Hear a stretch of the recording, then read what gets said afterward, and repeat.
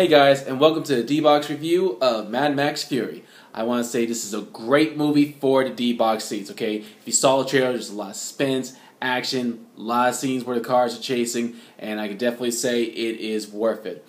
Now, I know a lot of people are wondering what theater has D-Box. Look on the description below, and you'll see a listing of the current theaters that has the D-Box seats. And guys, this is definitely a D-Box movie. Go see it. You won't be disappointed. Mad Max Fury is definitely one that is like, it's crazy. I've never seen a movie like it before, especially some of the scenes in it. I'm not going to spoil anything for you, but I will say it was intense. You know, it was definitely a world where shit went terribly wrong, and this is like the mad world we live in, okay?